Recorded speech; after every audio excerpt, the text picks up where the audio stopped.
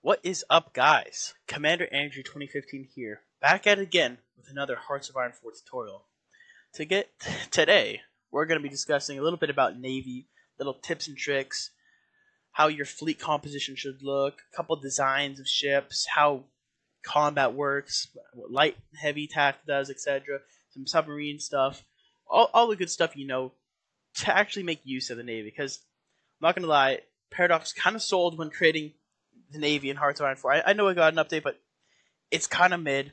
It's kind of just really clunky, and it really drives off newer players, etc.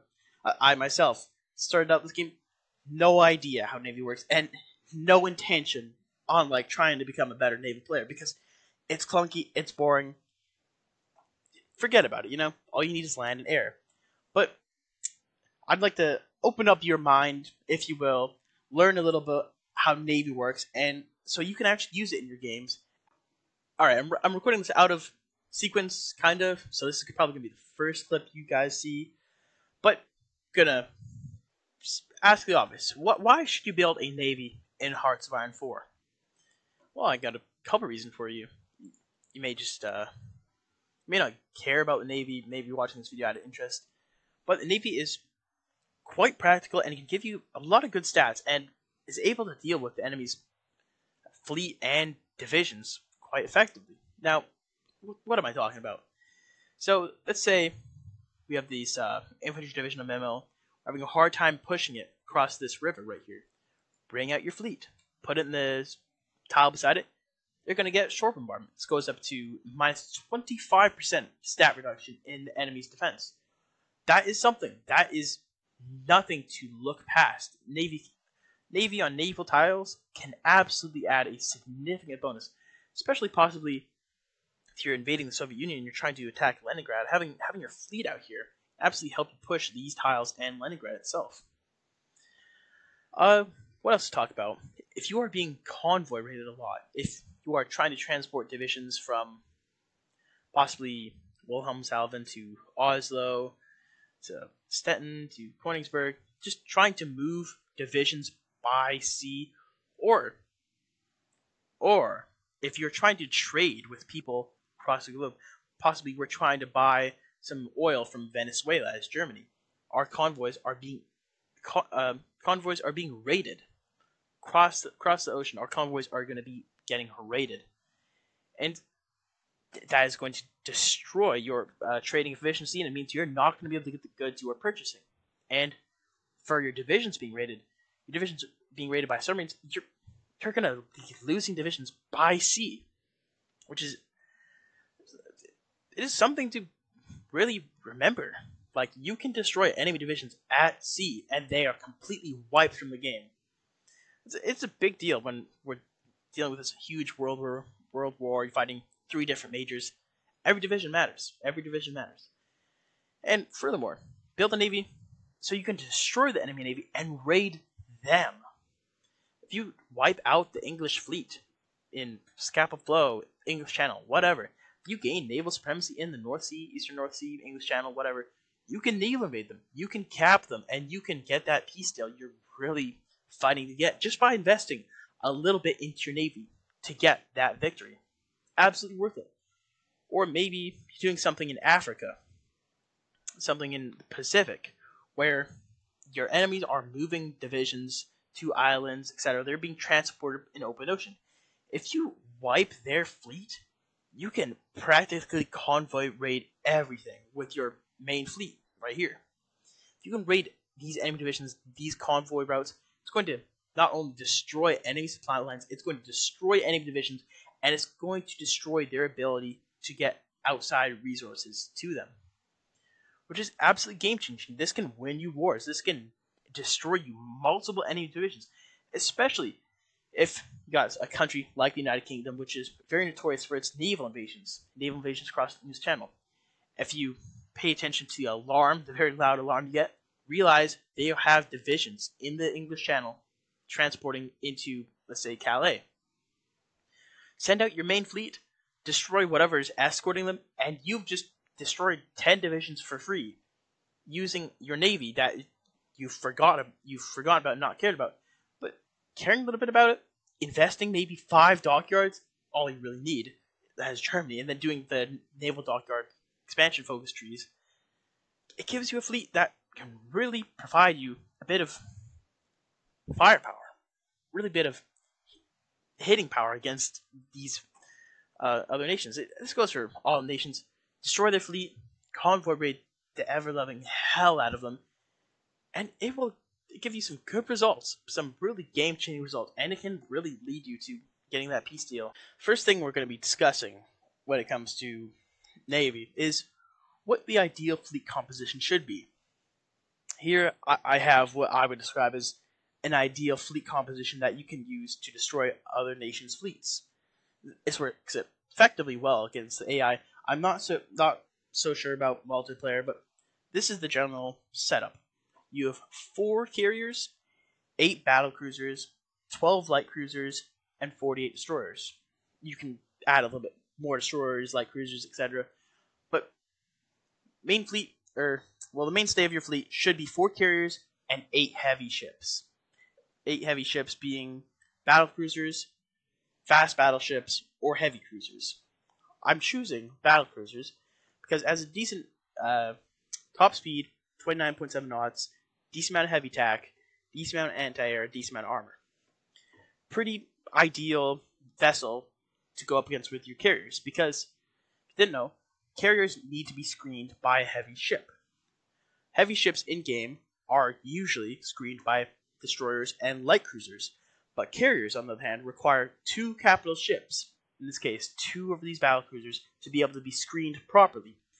If a heavy ship or carrier is not screened properly in a battle, it will receive lessened stats, and you have a lot higher chance of losing that battle.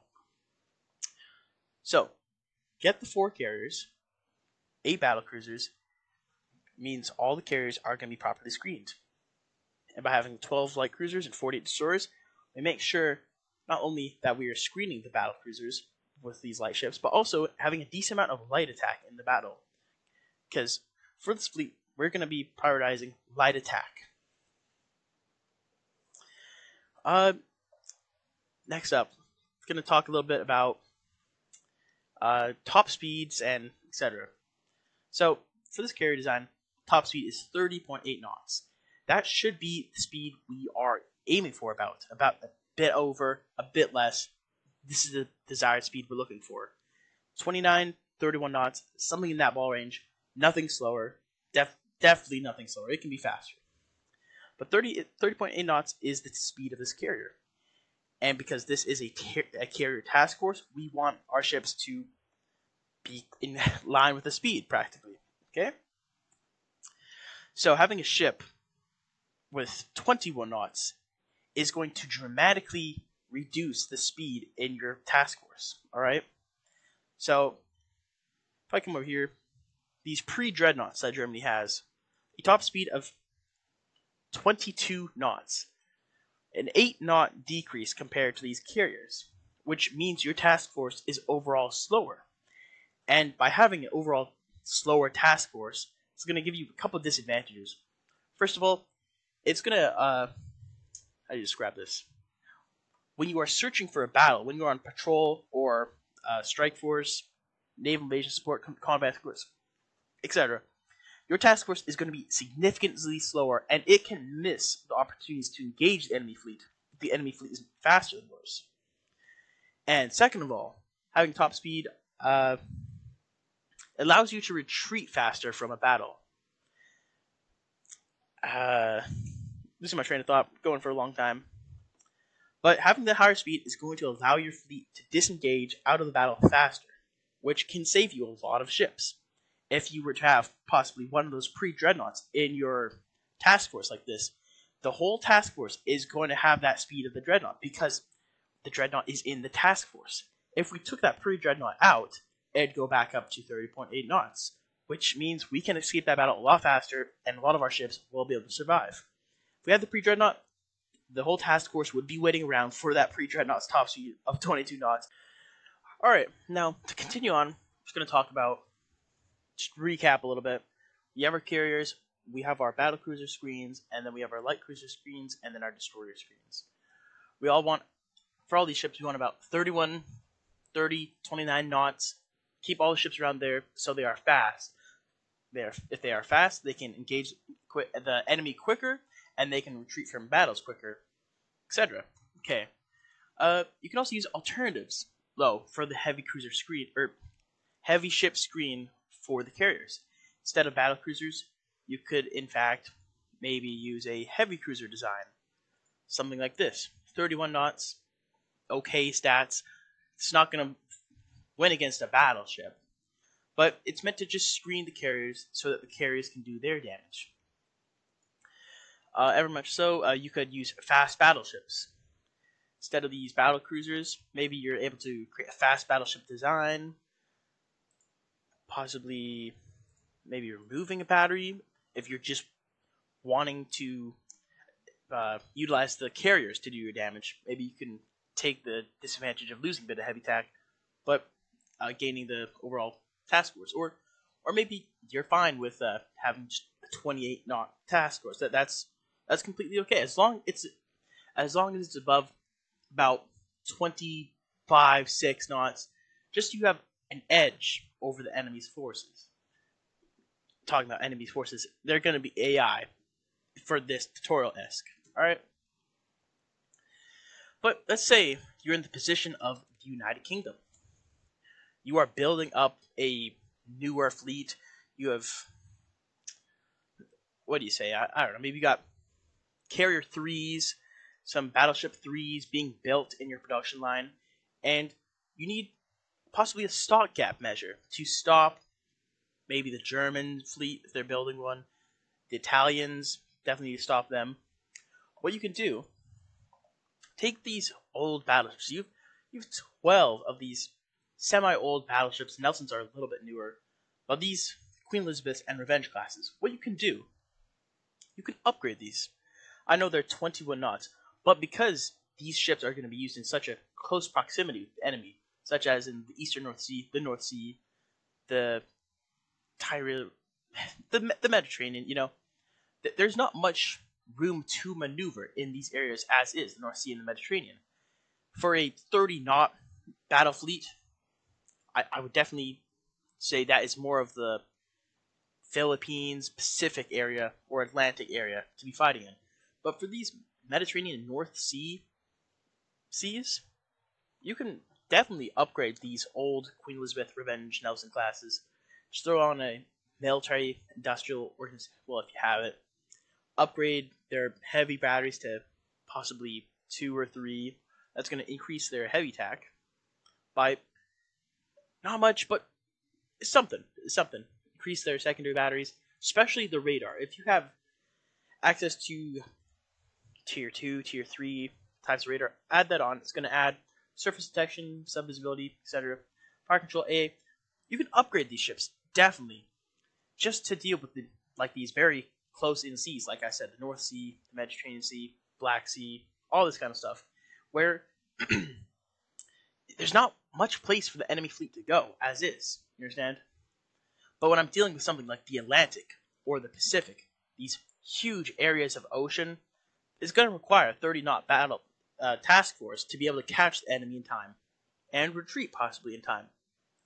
But if you are Britain in this case, definitely you can refit these older ships, especially as the United States. You can refit these older ships, have just a slower battle force for these areas. And also for these slower ships, you can use them as shore bombardment task forces. I'll show that real quick on Germany. Here we have our very obsolete task force here. These Deutschland class cruisers. Throw in other just slow old ships that are not much worth to us in a task force, a modern task force. Use these as shore bombardment for your infantry. Bring out these task forces to a naval tile you are attacking to. You're going to get shore bombardment. So they still do have some use. Alright, so now hopefully you understand the speeds of task forces and task force composition. 4 carriers, 8 battle cruisers. That's your mainstay. This is your bread and butter, etc. You can be a little bit over and under, but aim for this if you want to destroy the AI. We've talked a little about shore bombardment, using your fleet like that.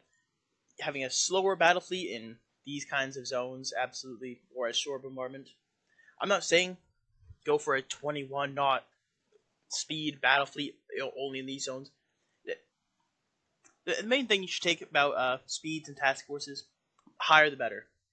Higher the better. The faster you are, quicker to respond, quicker to disengage. That's what you need. Alright, for submarines, they're a little bit different of a task force. You want to split these up using the select the task force in half, and it's going to split them in two. Click it again, now you have 8. You can split them a little bit more to get the full 10, which is the complete number of task forces a admiral can command. And then you'd probably want to put these on convoy rating for Germany in case Bay of Biscay, Western approaches. Block off the supply and convoys to the enemies. All right, but I'm gonna be real with you. Sub 1s and 2s, they're worthless. All right, easily taken out by a simple ASW screen, anti-submarine warfare screen. Easily take these ships out. What if you want to build submarines? I would recommend building a Submarine 3. Submarine 3 torpedo tubes. You can have torpedo tube 4s, submarine engine 4s, etc. But Submarine 3s with the improved snorkel, you are going to have a surface protection of 21, but it's a remarkable amount nonetheless. 21 knots. Now you may be thinking, why not just use the Submarine 4 if I have access to Submarine 4? You see, the Submarine 4 costs an extra chromium, and when you are fighting a world war, every bit of resource is very important, especially these harder to get minerals such as chromium. You don't want to sacrifice your entire industry just for sub 4s when there's not that much of a difference between sub 3s with this snorkel and sub 4s. So for submarines, I definitely say just wait for submarine 3s. That's what I'm saying. What else? Yeah, just utilizing, if you want to split ships off, you just select them, hold down the shift button, and it will pick multiple. Then you click this button, create a new task force. This creates another task force. If you want to combine them, select all, select merge, and it will merge together. Yeah, the system's a little bit wonky, etc. For admirals, generally, well, for Germany especially, for a main fleet like this, I prefer Gunther Lucians to lead this. It's a little bit extra org, and the enemy has a higher chance to retreat.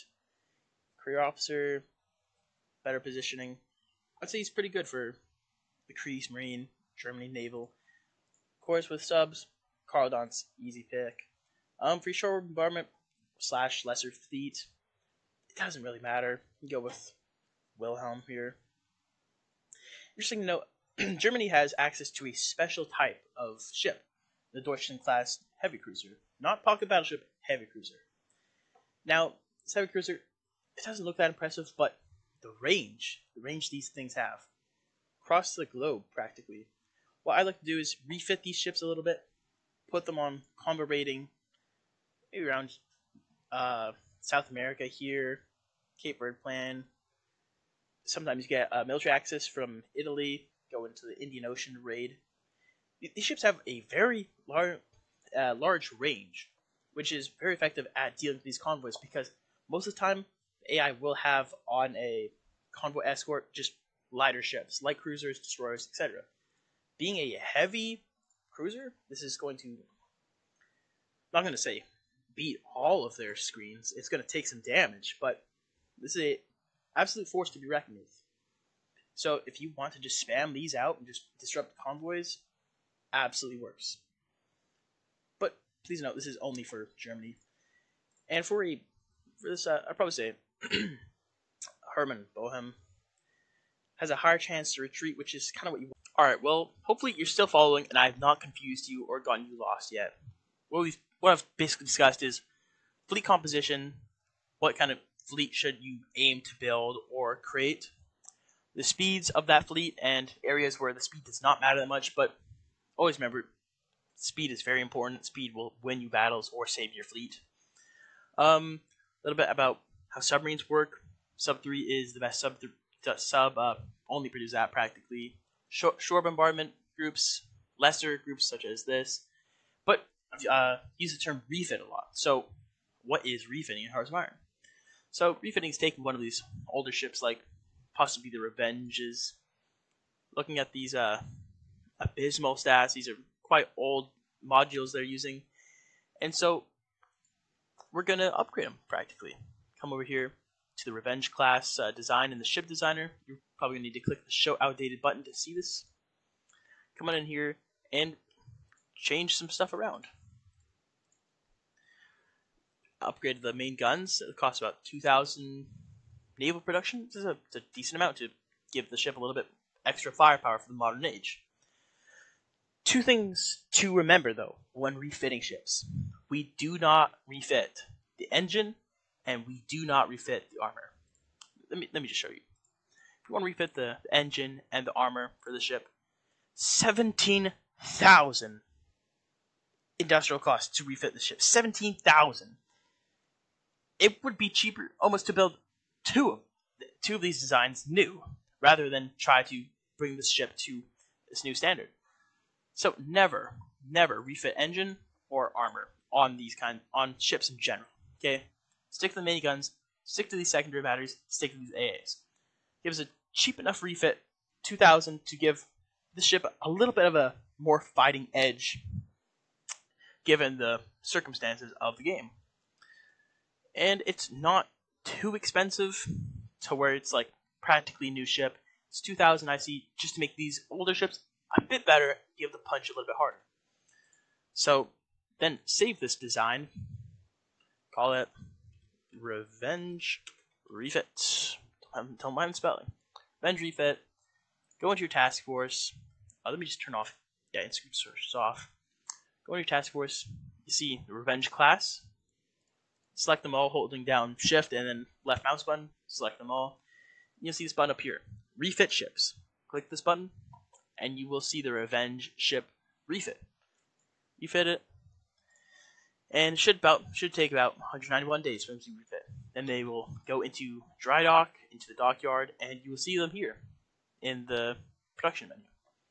And as you see, they are being refit with our dockyards. And one thing to improve refit speed actually is come down here, Spirited Navy, Naval Refit Yards, ship refitting speed plus 25%. Honestly, pretty solid if we're going for these refits. As you see, it's now down to the 16th of September. Quite not game changing, but it's a nice little change when you're trying to get as many ships out into the field as possible. Alright, hopefully you're still with me. I know Navy is quite confusing, and trust me, I've been in those exact shoes, get lost even watching YouTube videos. And so I'm going to keep recapping this. We've talked a little bit about fleet composition.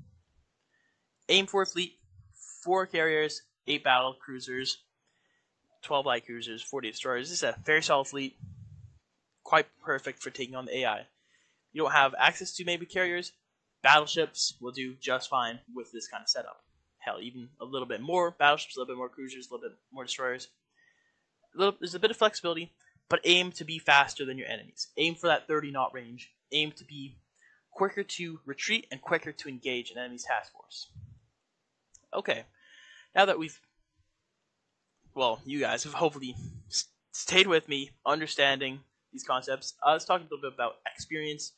Train your ships out here by clicking the exercise button.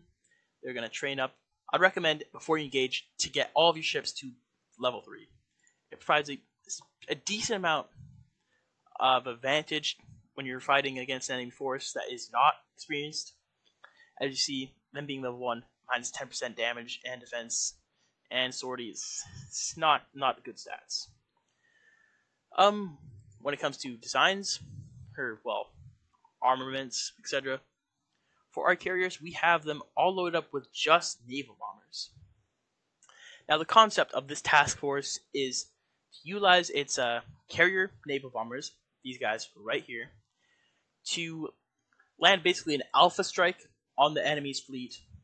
These fighters, these naval bombers, are not meant to survive that much. They're meant to deal damage that is going to change the course of battle into our favor and allow our ships to destroy the enemies. Ideally, these naval bombers will deal damage to the enemy's carriers or battleships or battle cruisers. It will reduce their organization, reduce their strength, maybe cause a little bit of strength damage, give them a fire debuff, etc. But these are not top line fighters, in fact, or naval bombers. I will show you real quick. They are basic hull, basic carrier frame, with a basic torpedo, level 2 engine, armor plates, self-sealing fuel tanks. Nothing to ride home about. These are very basic. Their only goal is to survive a little bit. That's why we have a little bit of armor on here. Survive a bit, deal some damage, 13 attack, and just disrupt the enemy's battle line and carriers, basically. They're decently cheap, so put like 3 mils on this at the start of your game, and you will have a full carrier task force of this. Next thing to really talk about is tactical bombers. Tactical bombers are quite useful in these naval battles, especially when you have a good range. So with these bombers, we cover Eastern North Sea, a bit North Sea, so they can, in fact, do a lot of damage to enemy task forces, especially submarines. If you're playing as Germany and we got French or German, French, British, American subs operating Eastern North Sea, these bombers, they will find them and they will destroy them. Put them on naval strike, select the zone that you're going to be fighting in or you're being convoy raided, and they will bomb absolutely everything. See that here a little bit? Just a basic bomb bay. These are a bit on the expensive side, but you don't need many of these to disrupt a submarine force or a task force. These do a decent amount of damage to ships. 13, naval targeting 5. They're decent, good range, and port strike quite lethal. Okay, I realize this tutorial is probably going on for a bit long. I'm going to try to speed this up so it's not absolutely gut-wrenching to watch. Okay, for this task force, very basic setup. What we're going for is carrier with the most flight decks as possible to get the most number of aircraft as possible. You could add armor, but it's not worth that much unless you're having a carrier 3 or carrier 4. Then you can probably add armor. Stick to the 30 knots. It's a solid number. For battle cruisers, try to get your 2 main batteries in here, and then really focus on anti-air. Remember, these ships are being used to screen your carriers, and so these are going to help shoot down any aircraft or warships that are going to try to mess with your carriers. So really try to focus on that AA potential. For light cruisers, we're stacking a lot of light attack. Most of our armaments on the ship is light attack, a bit of piercing.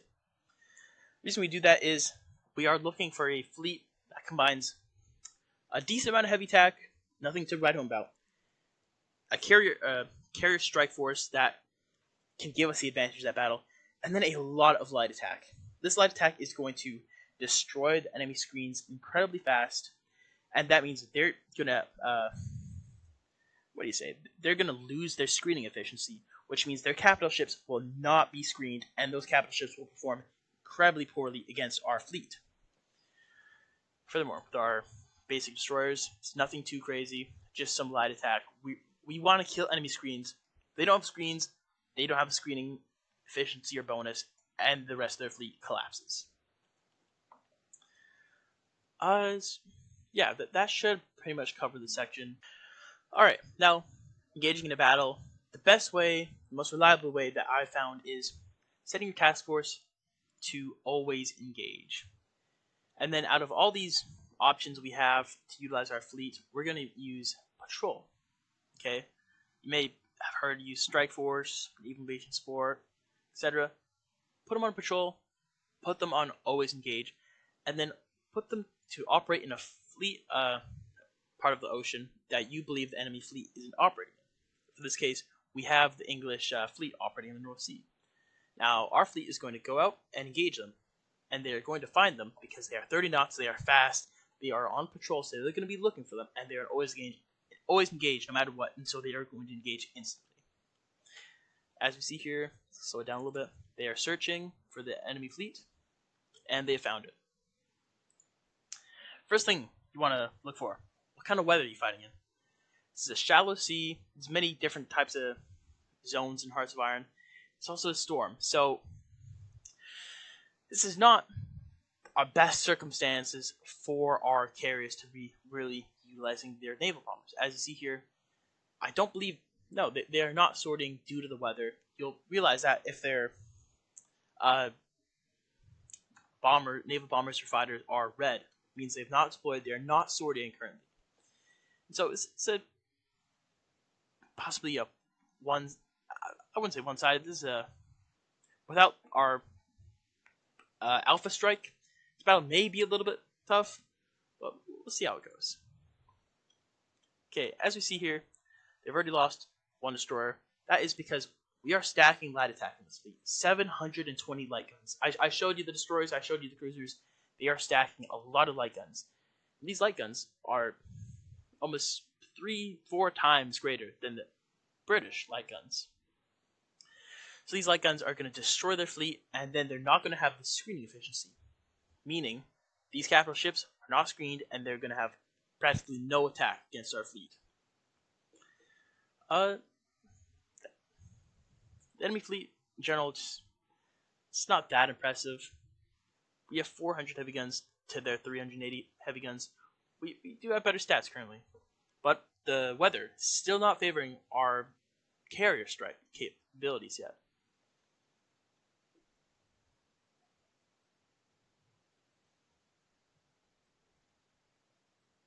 As you see, British are losing substantial amount of screens, and as you see, it's already taken down a bit. Screening efficiency down to 95%. That's going to keep dropping the more screens they lose. 90, 80. And as the screening goes down and down and down, these heavy ships and these carriers are going to lose their stats. They're going to lose their ability to attack our fleet. As you see, we've already sunk 3 British battleships.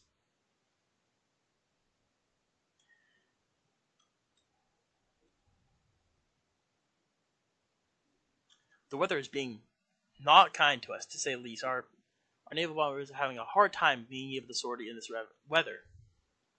But, as you see, we've completely destroyed the British screening force with our destroyers and light cruisers because we stacked light guns.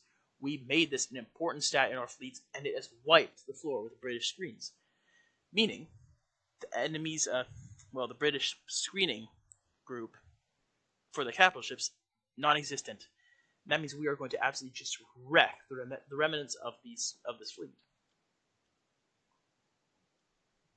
As you see there, British fleet, absolutely wiped. Take note that our naval bombers did not get a chance to sortie that much in this battle due to the North Sea's very unfavorable weather. But regardless, we were able to wipe this British task force thanks to the use of our light attack, our light guns.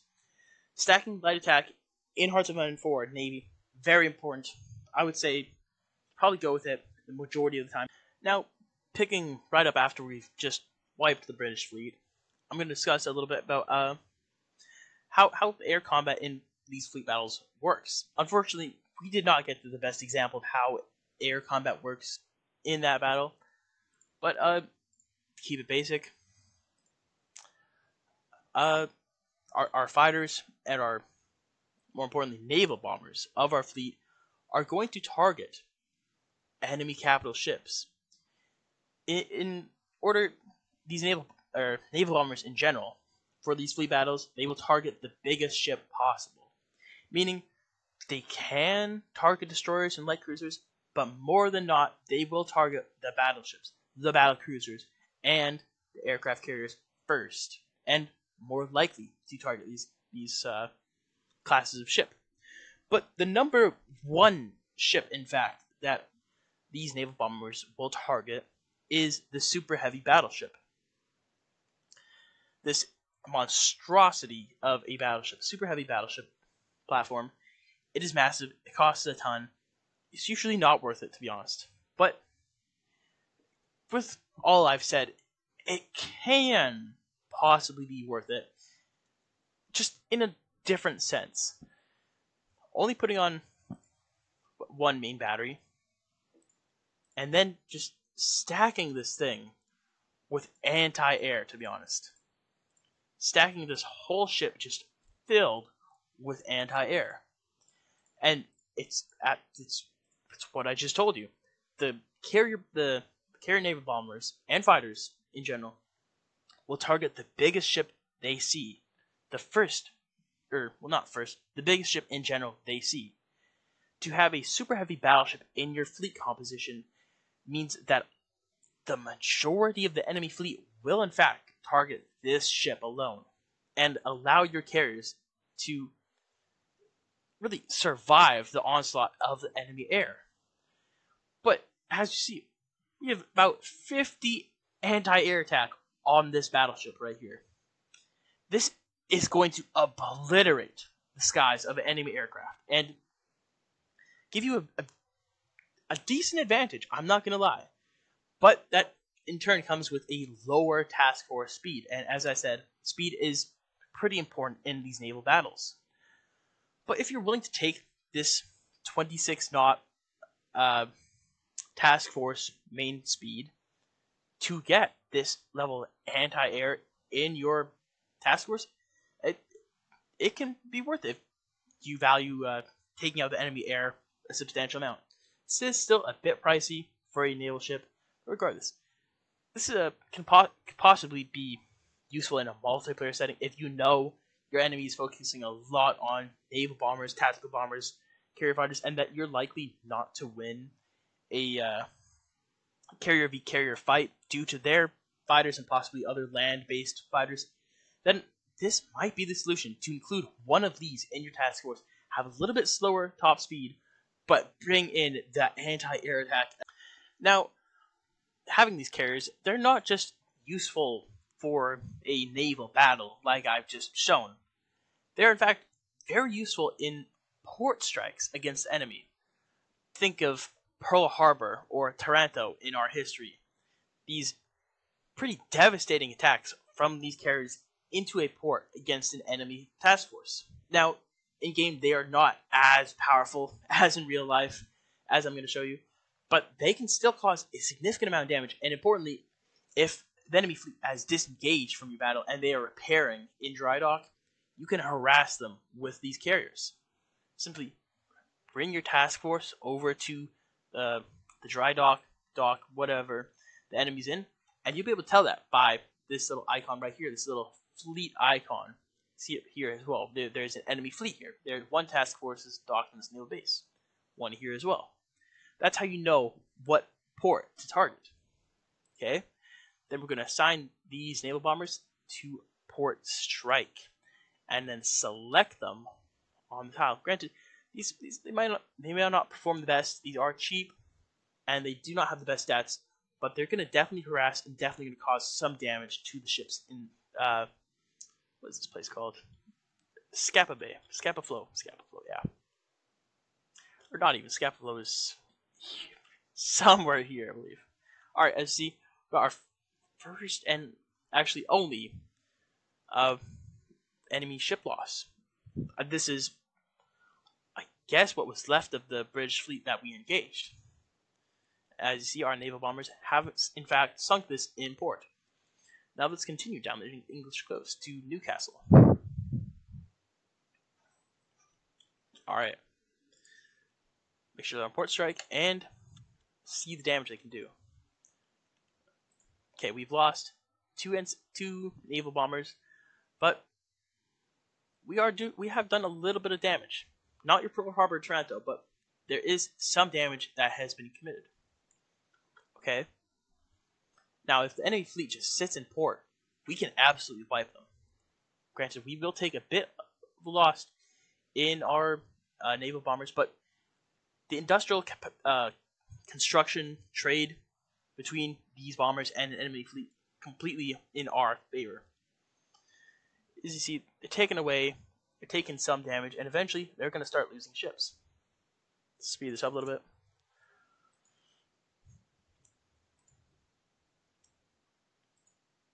Like I said, it's not your Pearl Harbor or Toronto, but bit by bit we are causing damage to their fleet. All from the safety of being outside, and this is absolutely harassing them.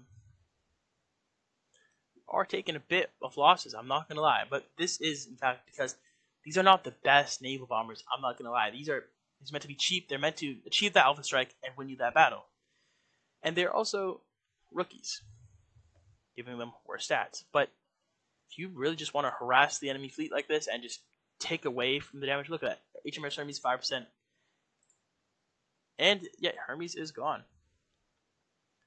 So bit by bit, we whittle down their fleet and you can absolutely wipe them this way. Let me just tag over to England real quick to show you the current state of their fleet. It's not looking so good. Well, for the carrier, at the very least. As see, all these ships are taking a bit of damage over time. This is quite a big fleet, and so the naval bombers are having a hard time really destroying, really picking out a ship to target, but they're definitely doing damage over time. And if you just harass this fleet long enough, if it tries to escape to possibly Scapa Flow, Edinburgh, Pell, you can follow it down, you can hunt it down, and you can force them to re-engage you.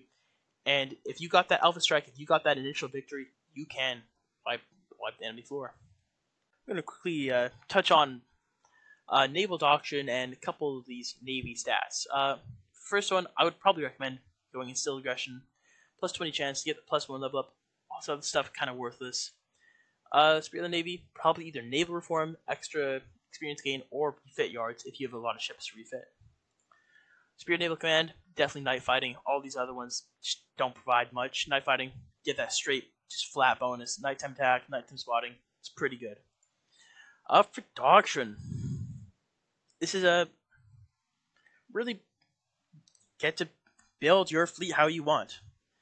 Fleet being, a lot of nations start on that, especially the England, United Kingdom.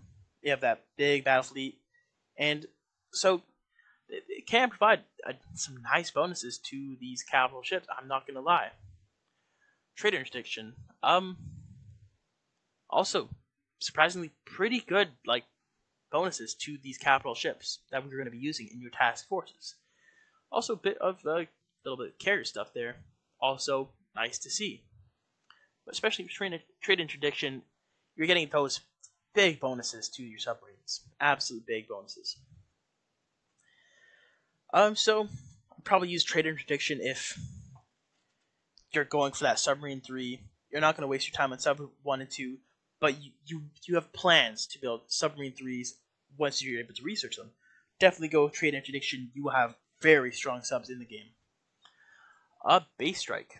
It's going to give you a lot of bonuses to your carriers, and honestly, if you're spamming out carriers like it's nothing, like you got 12 carriers or something, I would definitely go with this. If your plan is to get that Alpha Strike in your naval engagement and then just harass the enemy in their ports, definitely just go with Port Strike. But all these doctrines, they have their own merits, but I would definitely probably lean away from Fleet being. It's okay. Tried some decent stats, but definitely trade interdiction or base strike is what I believe you should go for, depending on your plans for how your navy.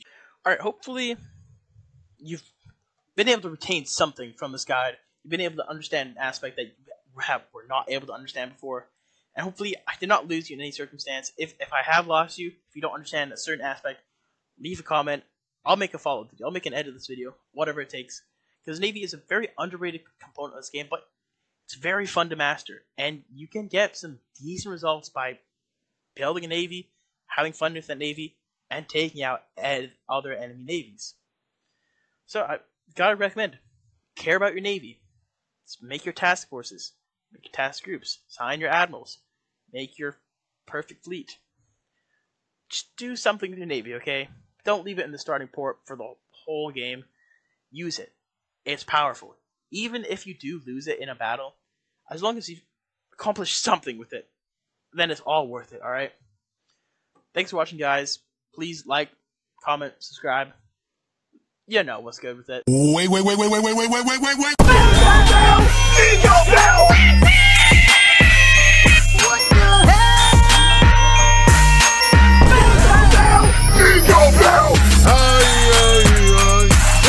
Dingo all the way!